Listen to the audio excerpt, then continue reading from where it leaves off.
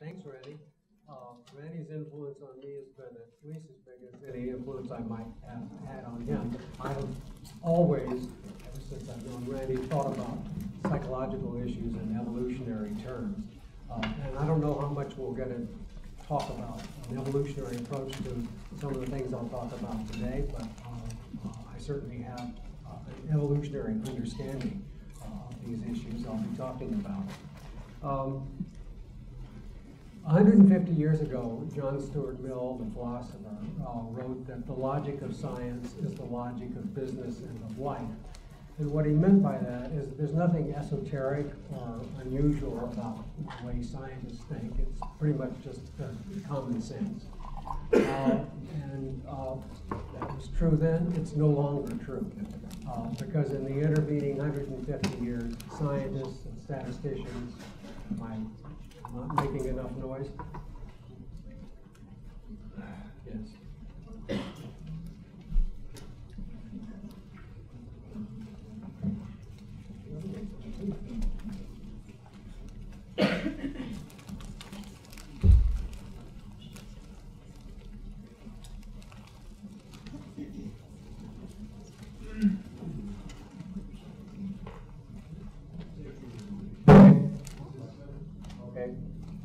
Everybody can hear now. In the back, can hear.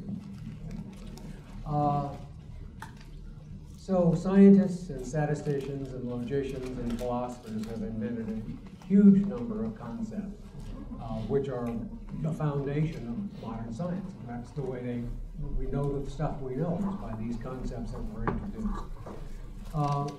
But even scientists make only very little use of these concepts in their everyday lives.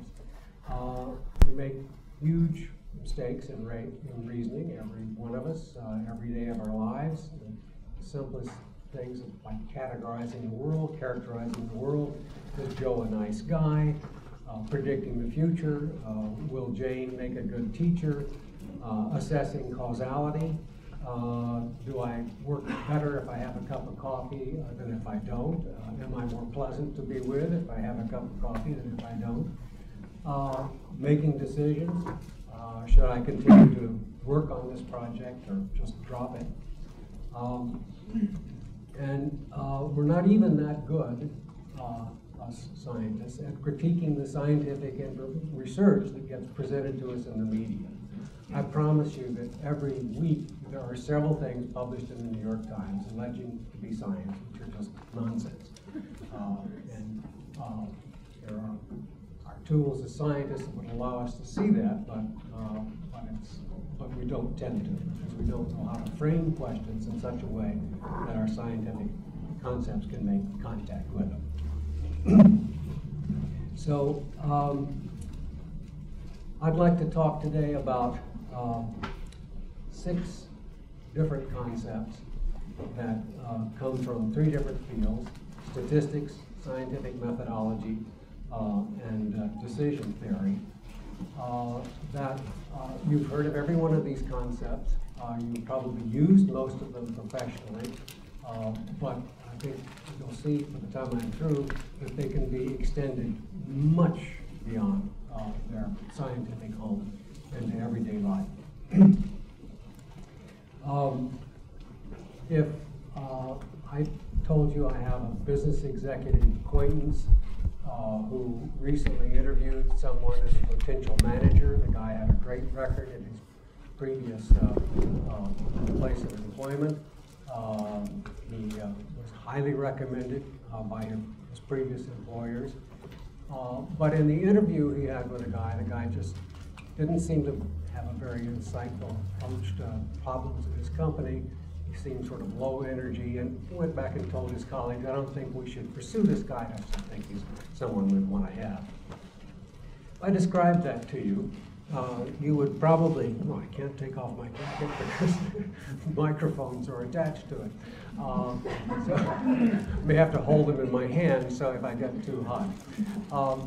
You can put them on your shirt. I can put them on, oh, okay.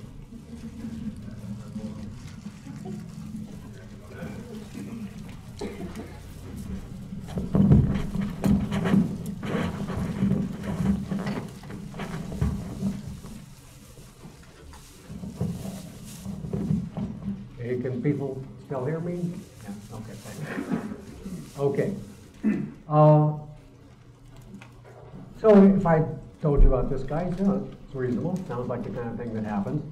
But suppose I told you about a college football coach who watched a practice for a player who had been recommended to him by the coaches at the high school. He said the guy's terrific.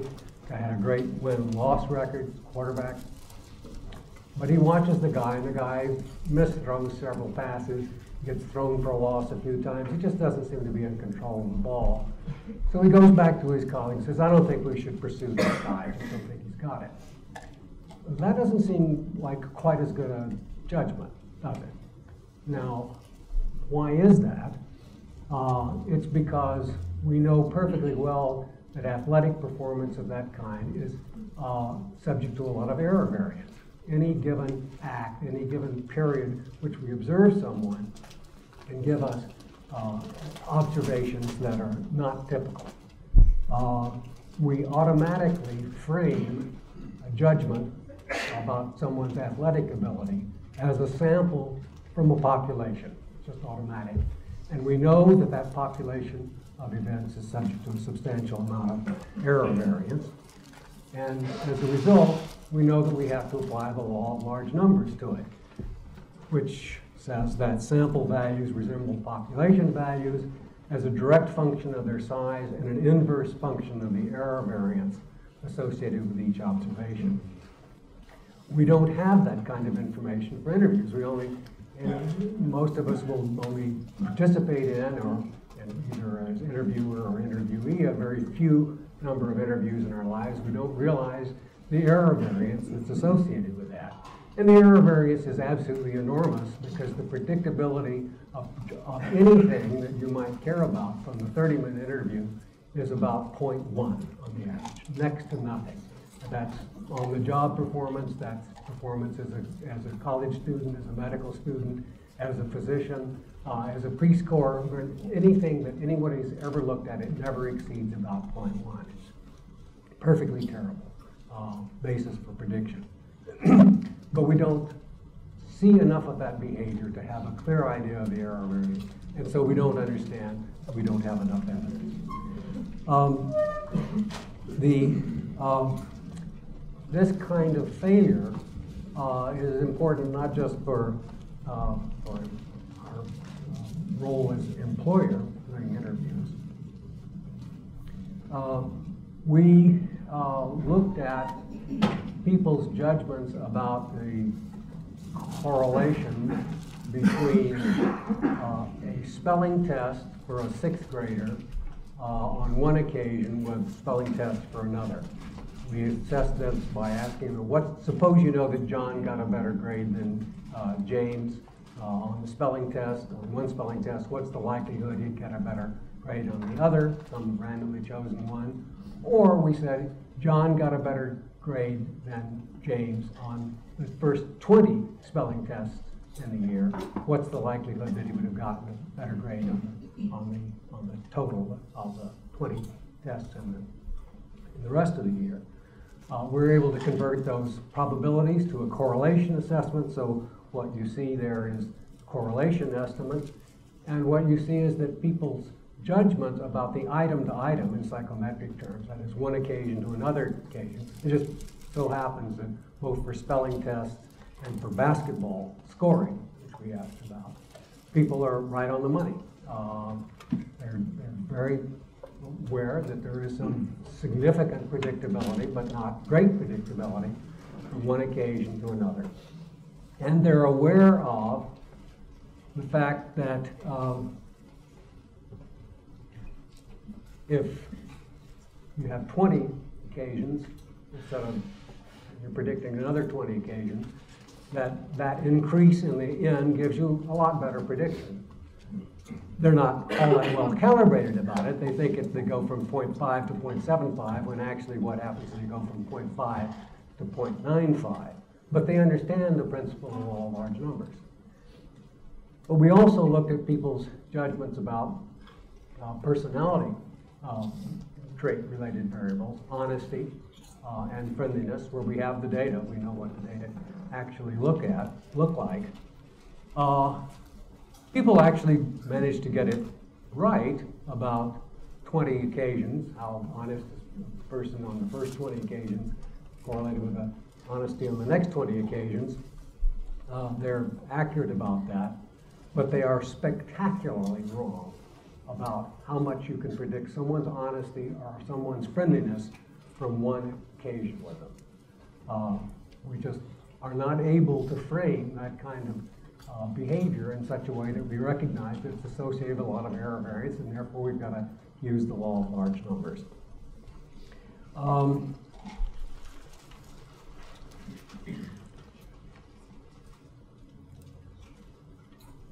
How much agreement do you suspect that there is between any two reviewers for a potential article for the Journal of Personality and Social Psychology? Any two reviewers, what is the correlation? Let's see hands. How many think 0.1?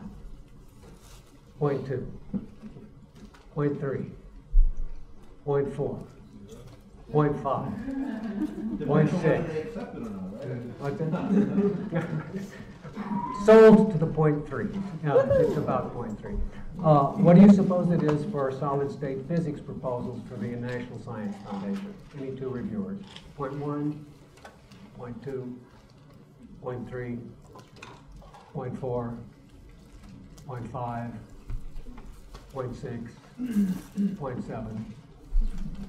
Wisely, many people are refraining from a prediction. But in fact, it's 0.3. You can call the 0.3 coefficient the judgment coefficient, but any two experts judging some aspect of their profession, which tells us, or ought to tell us, we're not aware of it, since reliability goes up as a direct function of the square root of n, just doubling the number of reviewers gets a big gain. Doubling the number of judges. Quadrupling the number gets a huge gain in reliability and consequently in validity. And that's about everything in our lives, judges, everything in our lives. We just don't recognize it because we don't frame those things in the proper way. There's a phenomenon in baseball called the sophomore slump. And that is the rookie of the year, the best baseball player among the newcomers, is rarely the best one the next year. And when people speculate about why this is, they'll say things like, well, the pitchers are making the necessary adjustments, or the guy does really too well and he gets cocky.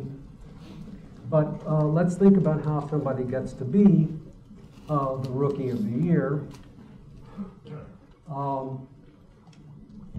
by having substantially more talent than other people on average. No question that it's going to be above average, probably much above average. But in order for him to be the rookie of the year, everything else has got to go right too. So the rookie of year 1 year does particularly good coaching. He does particularly well in the first few games, builds confidence. He gets engaged to the girl of his dreams. But the next year, he gets an elbow injury, which keeps him out for 6 weeks, and his fiancée jilts him.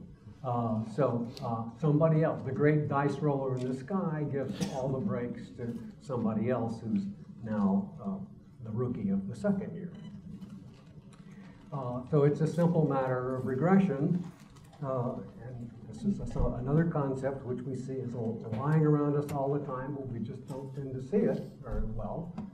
The extreme observations of events are likely to be followed by less extreme observations of the same type of event, to the extent that there's variation for observations of the type in question. I mean, measure somebody's height, there's not going to be very tall, he's still going to be very tall.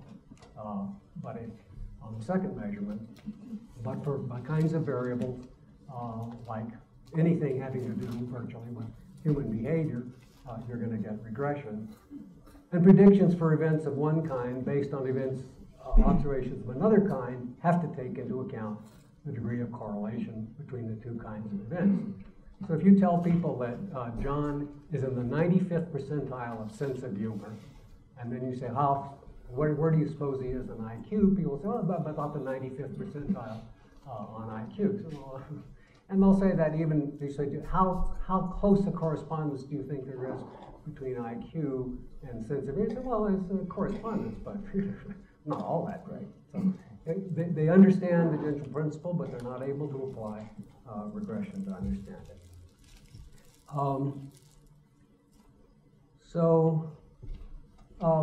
I give a question like this to freshmen, University of Michigan.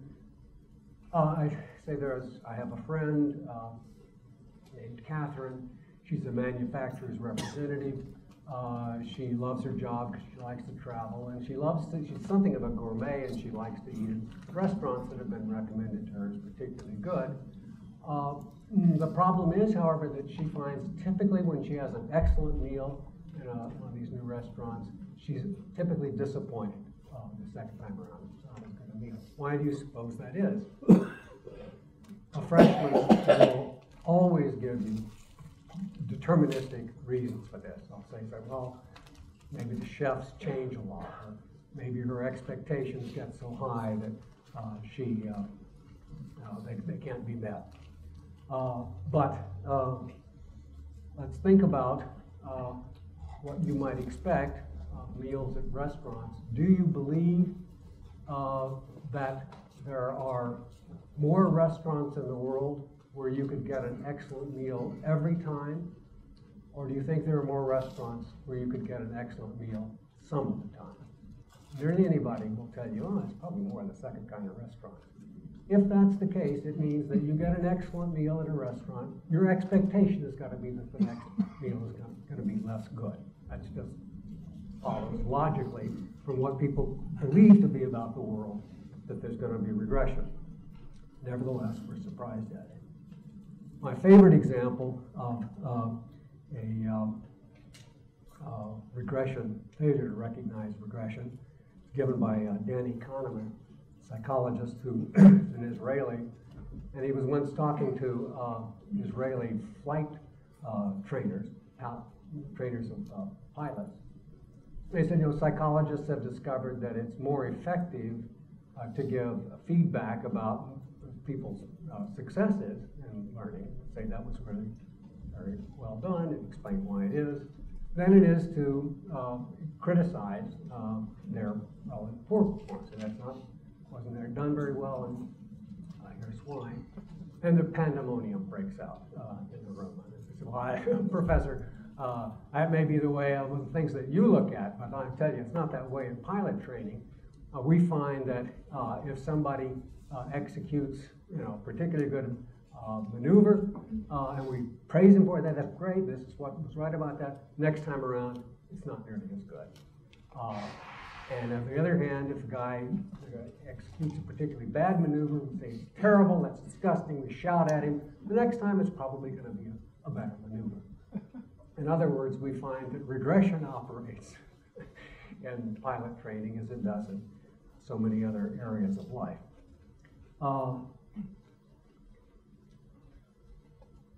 Well, let me switch to some scientific method kinds of questions from the statistical ones.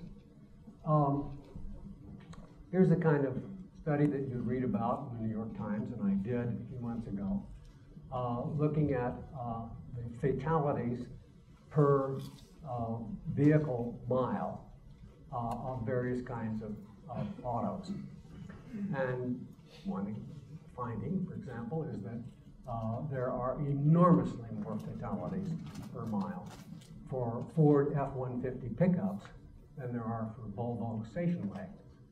And you see that, you hear that, well, I knew Volvos were supposed to be pretty safe, so that's not too surprising. I have a quiz for you. See if you can match the driver with the auto. We don't actually assign people autos at random. Billy, you'll be driving a lovely powder blue station wagon. People choose their own vehicles. And the principle here is self-selection, which is devastating to all kinds of data that present us with in scientific studies, as in life. The subject chooses not only the subject's level on a given variable, with the level on a host of other variables as well. It actually makes more sense to talk about self-selection with respect to the auto than it does with respect to the person, although autos aren't doing the choosing, but it's in effect as if they were. The autos are choosing the type of driver, the autos are choosing the type of conditions under which they're driven. So we really have learned nothing from that government study of fatalities of autos, about the relative safety of those cars. Where it becomes quite important, and this is, again, once a week, the New York Times minimum, you will get findings reported like this. Men who take vitamin E are less likely to have prostate cancer. You say, how about that? You know, if you're a man of a certain age, you say, maybe I'll take me some vitamin E. But there's a self-selection issue here. People who take vitamin E are different in God knows how many different ways from people who don't. First of all, they got the money to buy vitamin E. Secondly, their education. They said, oh, learn about probably a healthful practice. So it might be those things, or any of the other healthful practices that people, rich, educated people, are more likely to engage in than less rich, less educated people. And you applying multiple regression analysis, examining the association of each of a number of independent variables with a dependent variable, net of the association between every other variable and the dependent variable, is not going to do the job for a variety of reasons. If you think about that, back to the Volvo Ford issue, the people who did the study said, well, don't worry about the self-selection issue. We did multiple regression analysis, and we controlled for age and gender. Now, how many young men do you suppose they find driving Volvo station wagons? And how many old ladies are driving those Ford pickups? You can't completely control for those kinds of variables. You don't know how, and there's many, many reasons. You have to know the reliability, you have to know the validity. Take simply social class. Any study like this that you read and reel and look further, they'll say we control for social class. Well, how did you control for social class? You can use education as your indicator, or you can use income as your indicator, or you can use prestige of occupation as your indicator, or some combination of those. And we don't know, I mean, God does not tell us which of those is the best indicator of social class.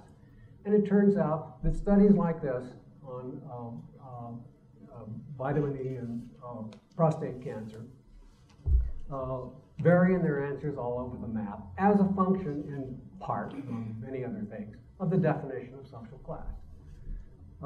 There's only one way you're going to find out whether vitamin E is good or bad for prostate cancer, and that's to use the gold standard of research. Flip a coin, see who gets the experimental treatment and who gets the control, and measure the outcome. And now, by definition, the people who are taking vitamin E have exactly the same level on average as those who are not taking vitamin E. You control for that randomly, so they're the same. And now we can ask what happens to people who have been required to take vitamin E versus those who have been required to not take it. And the answer is that vitamin E increases the likelihood of prostate cancer. Hormone replacement therapy for menopausal women for decades was believed to be a protective against cardiovascular disease. There's no question the correlations are there, even when you control for everything and all these multiple regression analysis. And somebody said, well, let's try doing the experiment here. Let's give some of these old women the hormone replacement therapy and some of them not. And it turns out that hormone replacement therapy is a cause, contributing cause of cardiovascular disease. The application of these principles to all kinds of issues are extremely important to be aware of.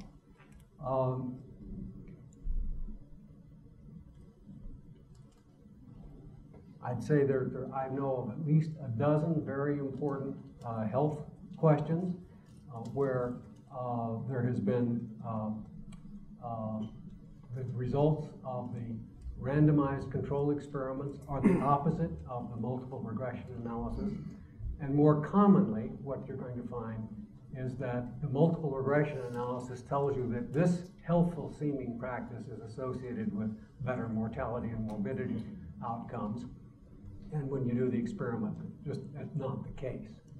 There's actually a name for this in public health, the problem here.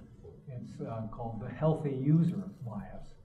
So people who engage in one healthy practice, exercise, a diet, alcohol in moderation, etc., tend to engage in all the others. So the healthy people are doing healthy things, and as well as things that are reputed to be healthy, like vitamin E and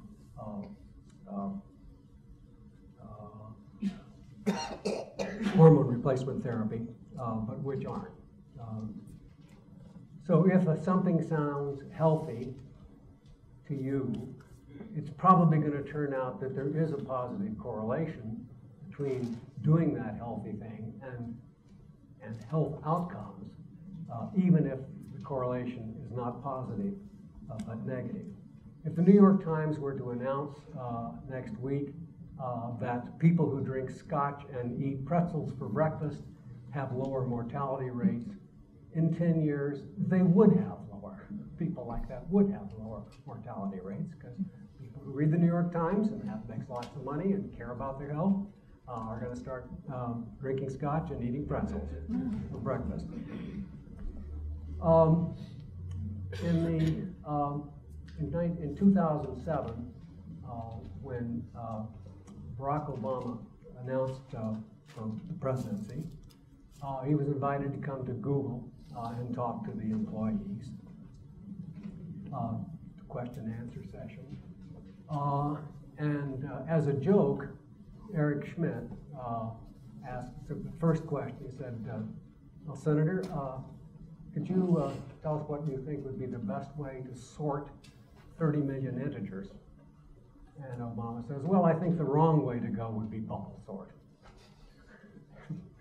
Schmidt hit his forehead. My God, that's right. And the audience breaks out into applause because that, in fact, is the correct answer. You wouldn't want to use that technique. And in the audience that day, there was a man named Dan Soroker who decided on, who listened to the rest of Obama's talk, who said, I believe in science, I believe in evidence, I'm going to run the presidency accordingly. And Soroker decided to go to work for him because he felt he had something to offer the Obama campaign. Around Google, they have a term, a derisory term, for what it is that most companies do when they have to make a decision of any kind. They get the HIPPO, the highest paid person's opinion. And at Google, they don't care what they don't even ask the highest paid person what his or her opinion is. They just do the experimental tests. And Google is constantly doing tests on you. I mean, is a blue border better or a red border better for getting clicks? So Schmidt brought that to the Obama campaign. And here they tried the following stimuli. Which do you suppose what combination of image and text do you suppose got the most clicks to follow the Obama campaign? A turquoise portrait of Obama, a black and white photo of the Obama family, or a 5-second clip of Obama giving a talk, and which of the text was best? Learn more, join us now, sign up now. I find I don't have intuitions about that. But in fact, one of them is 40% better than any other in getting clicks. And it's the black and white photo and learn more. And Saying. People who do have beliefs about what might happen, you can probably ignore, because around Google, there's a saying, assumptions tend to be wrong. And as a social psychologist, I learned a long time ago that when it comes to novel human behavior, or human behavior in novel situations, assumptions tend to be wrong. You've got to test it. This has all kinds of implications in ordinary life and business decisions. Suppose you own a grocery store, and in America, most groceries are arranged in category. Aisle 4 for sodas, aisle 9 for cereal, etc. But there is a different way of doing it, which they tend to in Japan. They arrange things by the type of food that you might prepare for that. So they have a miso soup area, they have an Italian food area. And which would you suppose would be better? Well, your assumption is, well, probably, I don't know. The American way is probably better for Americans, and the Japanese way is probably better for Japanese. Actually, this holistic way of doing things is much more effective for Americans. And the reason is that you're going to make Italian food that night, and if you're doing categories, oh, damn, forgot to get the Romano cheese, but that's handled for you when you go to the Italian food area. You know, Romano cheese, oh, that's good both for the retailer, who makes more money because they're selling more food, and it's good for the customer because the customer is making an Italian dinner instead of buying a frozen pizza, something cheaper and worse for them. There were some clever people in El Paso, Texas, a grocery chain there, who recently tried to see if there were ways that they could get people to eat more fruits and vegetables, to buy more fruits and vegetables at any rate. So they tried a sign saying the average customer in this store spends so many dollars on fruits and vegetables. That substantially increases the amount of fruits and vegetables. People are susceptible to social influence. They say, oh, gee, people are buying that much, maybe I should be able to buy more fruits and vegetables. For whatever reason, they buy more fruits and vegetables, which again is good for the retailer, because a profit margin is better on fruits and vegetables, and it's better for the customer, because that's better than that frozen pizza or most of the other things they might buy in the store. If you put a sign on the cart saying, place fruits and vegetables in front of the cart, that doubles the sales of fruits and vegetables. So those grocers are doing well by doing good. In your personal life, one of our greatest failings as scientists, everyday scientists, statisticians, is detecting covariation. We think we can do it, and we're astonishingly bad at it, especially astonishingly bad relative to how good we think we are at it. So the classic studies here were done by clinicians, clinical psychologists, giving people tests, psychological tests which have no actual value. Draw a person test, and you ask the psychologist, what kind of drawings do paranoid patients tend to get? They say, like, funny stuff about the eyes, either big eyes or small eyes. And people with sexual adjustment problems, what kind of pictures do they draw? So, well, draw genitals maybe, or ambiguous, whether it's a man or a woman in man's clothes, or whatever. And all of that's nonsense, not true. They're quite confident that it's the case. If you give a bunch of stimuli to college freshmen where there's no correlations at all, they'll see the same correlation between paranoia and funny eyes, between sexual adjustment and various things that seem sexy. And they're also quite confident that they've seen those. The truth is that if we find a correlation to be plausible, we will see it even when it's not there. In fact, if it's strongly plausible enough, we'll see a positive correlation where there's a negative correlation, or the opposite. So you might ask, well, how good are we when we don't have prior beliefs about which way covariation goes? Let's get rid of that by giving people completely barren, arbitrary stimuli. So you can have people say their name in a particular volume, a particular frequency, sound frequency, high pitch versus low pitch. So someone can say, Aronson. This is a Bardo.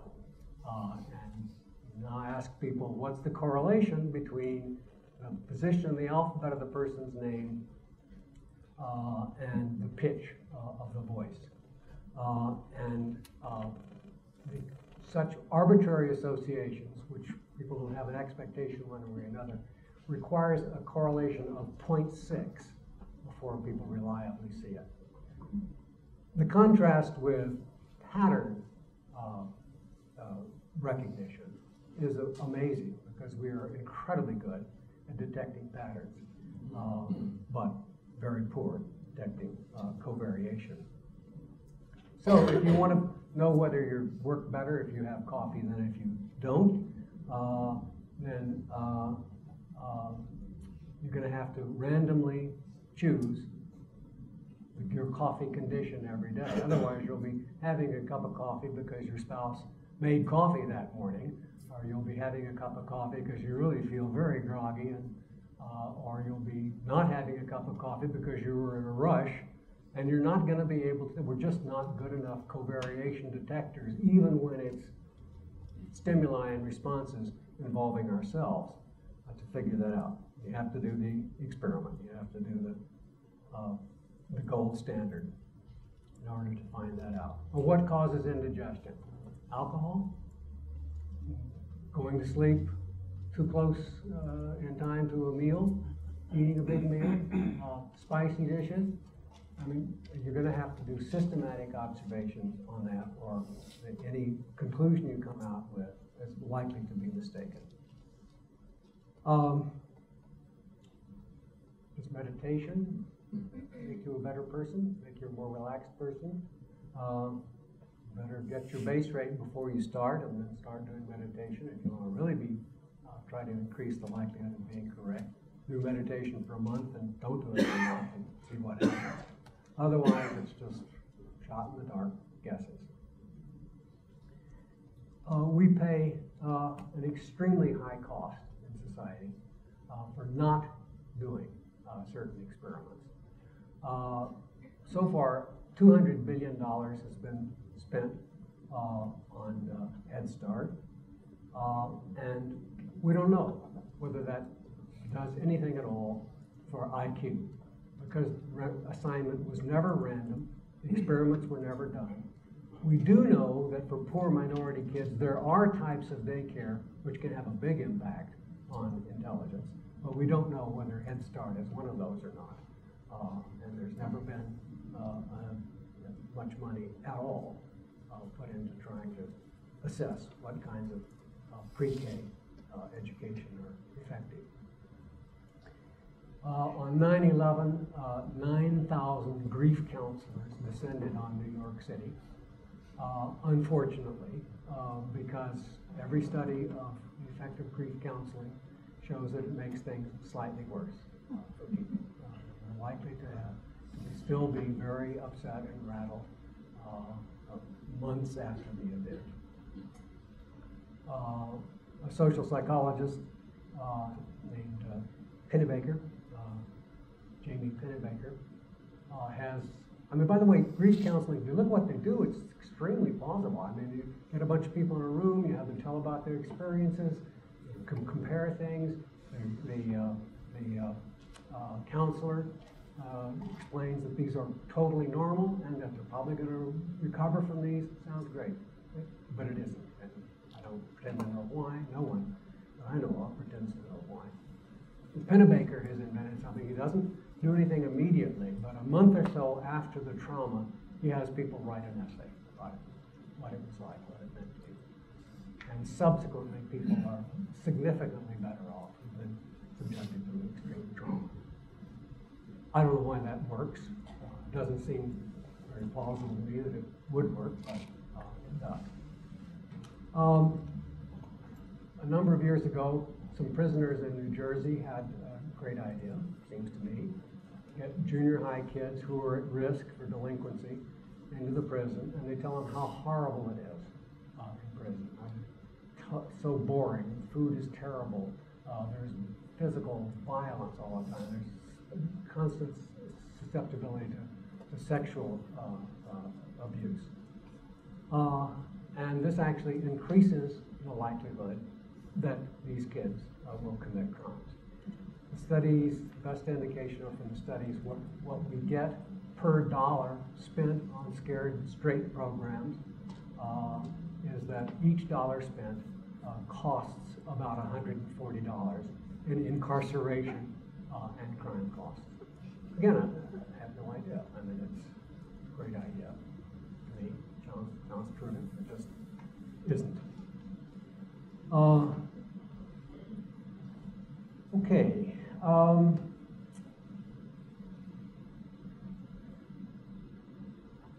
Many years ago, my wife and I bought a summer cottage.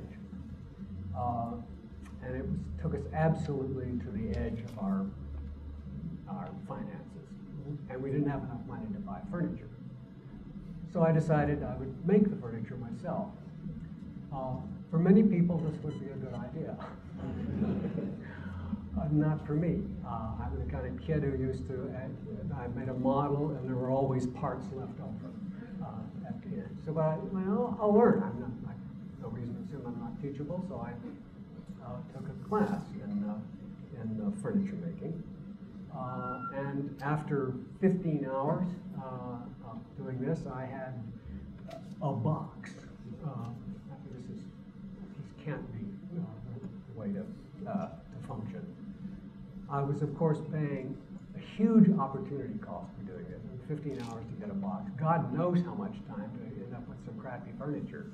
I was not paying sufficient attention to what economists call opportunity cost.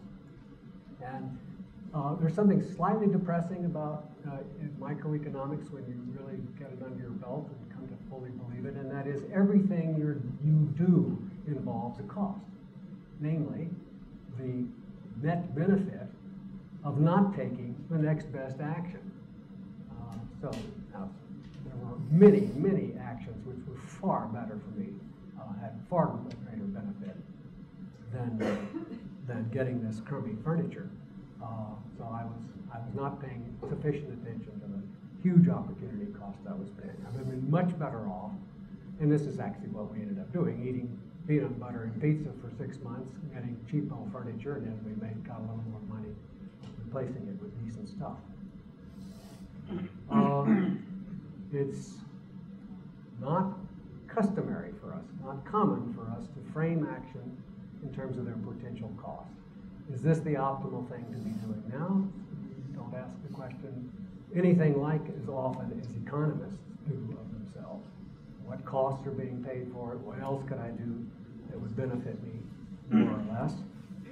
But the number of situations where it makes a real difference whether you pay attention to these costs or not is very large. Suppose you own an office building and you need an office yourself.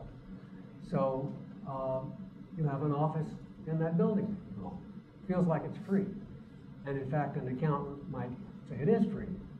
But an economist will say, well, wait a minute. If you could rent an office somewhere else for less money than you could get for an office in the building you own, you're paying an opportunity cost for that. So it's there is a loss associated with what you're doing. I dearly love my colleagues at Michigan, but I'm constantly trying to get them to frame hiring decisions in opportunity cost terms. And somebody, a good psychologist, comes along, let's hire old so-and-so. I said, well, wait a minute. I mean, what's the next best action here that we might have had? Could we find someone likely as good or better if we made an effort to do so? People say, they hadn't thought of that. Well, we should have thought of that, because there's any hiring decision involves an opportunity cost. Economists, by the way, are a different species from the rest of us. They don't mow their lawns. They don't do home repairs. They don't do their income tax returns. They certainly don't do anything that you could hire a small boy to do.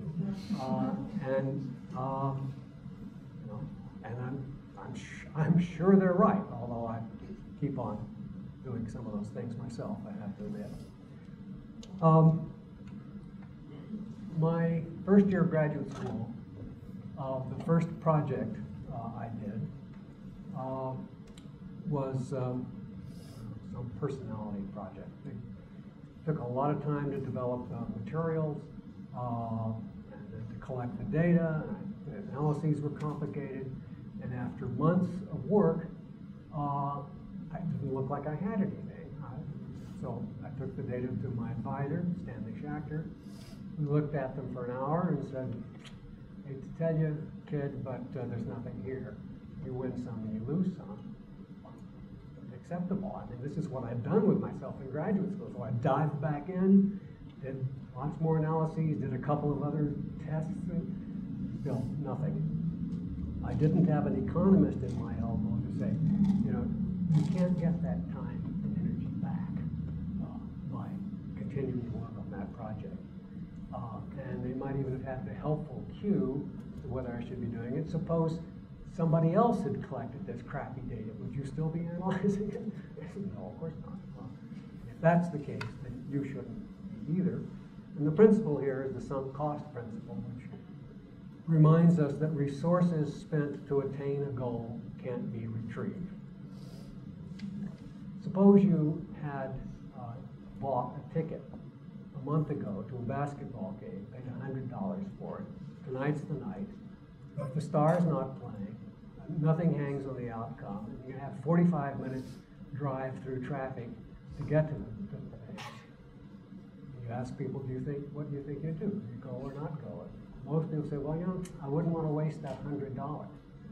Which the economist says, honk, wrong. You can't waste that $100. You don't own it anymore. It's gone. It's sunk. And now, you might think this is helpful maybe, but the economist saying this to you is probably not going to do it. As a psychologist, I have a trick to perform that may actually get you to do it. Because you may know the sunk cost concept, but, darn it, I mean, $100, I'm going to sit here and watch TV and I spent $100 for something. A lot of times I've been to games, I didn't expect much and it turned out to be exciting. And there's really nothing on TV. That's just called dissonance reduction. So you make it sound potentially attractive and then you can justify doing it. But here's what I would recommend to do in that kind of situation. Suppose you didn't have tickets to the game, and a friend called you up and said, I have tickets for tonight's basketball game, would you like to go? If the answer would be, terrific, yeah, I'll be right over and pick them up, then go, by all means.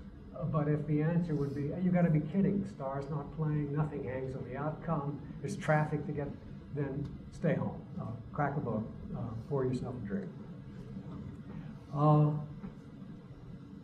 So,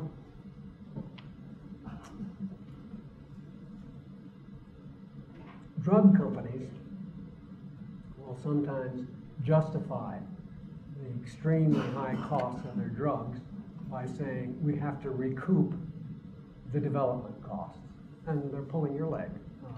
They're going to charge whatever the traffic will bear for that drug, whether they paid $1,000 for it or $1 billion for it, but we don't understand the sunk cost concept, so we let them get away with that kind of argument. And we let politicians get away with arguments like that. We have to continue this war because we must not have a situation where the dead have died in vain. We're not going to get those people back by virtue of continuing the war. Clever business people are aware of this concept. There's a project going on in their company where it doesn't look like this is going anywhere. They replace the manager because they figure the next person in, if there's some cost there, that the new manager is not trying to retrieve the old manager's sunk cost. They're much less likely to continue a boondoggle. Okay, well, I'm actually just winding up. In John Stuart Mill's time, the Industrial Revolution was just getting underway. The average American, the average Briton, had somewhere between 0 education and 2 or 3 years at grammar school. And in the ensuing 150 years, the education appropriate for the Industrial Revolution just kept increasing. The 3 R's, reading, writing, arithmetic. You can't do most industrial jobs without knowing those things. Teaching categorization, teaching people how to think about abstractions, teaching people how logical thinking of various kinds.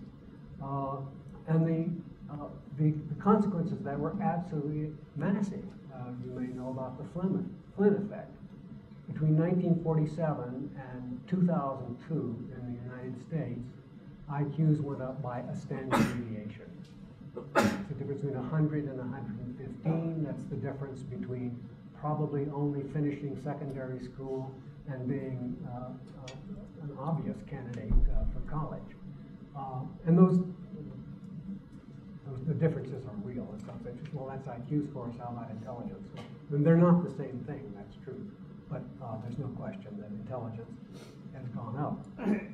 But the Industrial Revolution is not where we are now.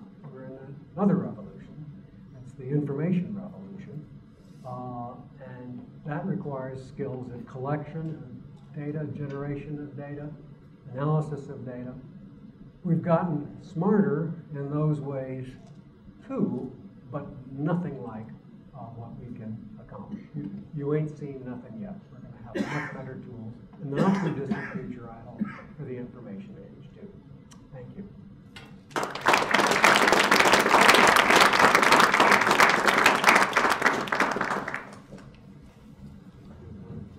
Questions?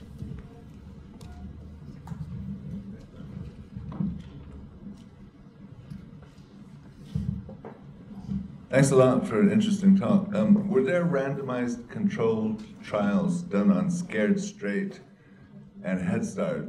And if not, how could you say that one cost a lot of money and the other did no, or one did a lot of harm and the other did no good? The studies weren't done for Head Start. There was never random assignment to Head Start studies. There was random assignment to some kinds of early pre-K programs. But on their face, they look like they would be more effective than Head Start. And they certainly were effective. I meant to say grief counseling and Scared Straight, sorry. Oh, grief counseling. Oh, absolutely. Grief counseling has been literally a half dozen very good experiments on each of those have been done. So they randomly assigned people to not have any grief counseling? Absolutely. Oh, thank you. Hi.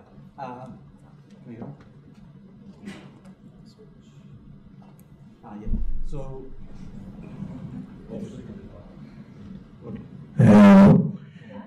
your catalog of human follies is very interesting and entertaining.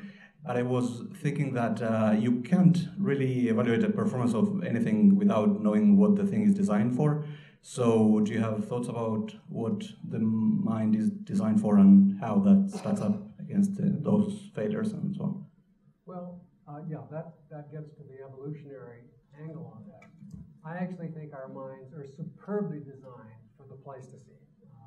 I wouldn't have a different mind at all. I mean, and contemporary hunter-gatherers don't suffer one bit for not having the kinds of principles that I've been talking about today. They don't suffer for not being able to do reading, writing, arithmetic, or abstractions. Lovely example of, I can't remember the Soviet psychologist in the 20s. who this, I'm thinking of, who asked peasants with no education, tried to see how good they were at logic. He started out saying, they're perfectly good at logic, but logic is, we couldn't design a human being without logic. So he would say things like, in the North, all bears are white. I have a friend who sent me a letter yesterday, and he lives in the North, and he told me he had seen a bear. What color do you suppose it was? How should I know? Ask your friend who saw the bear.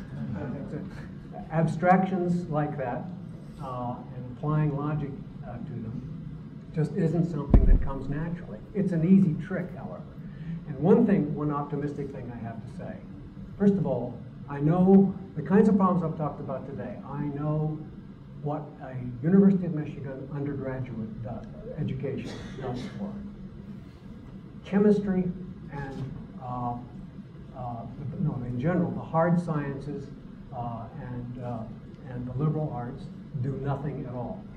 After 4 years, they don't do one bit better on these kinds of things. But students who've had behavioral science or social science are a hell of a lot better. The kinds of problems that I've been talking about, they're 70% better at the end. So and that's only scratching the surface of what could be done. Because I've been doing studies in the laboratory teaching these things. It turns out you can teach the law of large numbers in 20 minutes, and it affects potentially everything which would be illuminated by the law of large numbers. And it does so out of the context and at a later time. We call them up saying we're an Institute for Social Research. Telephone poll, we ask them a question, and if they're applying the law of large numbers, then answer it one way, applying it the other. If they're not applying it, then answer it the other way. Insignificant gain. So, and that's what made me write the book. I said, my God, this stuff is so easy to teach. We're really very smart. It's the principles, the most powerful principles, certainly the most powerful principles I talk about are very easy. Sunk cost, bang, you've got it. The problem is knowing how to frame problems in such a way that the principles can make contact with them.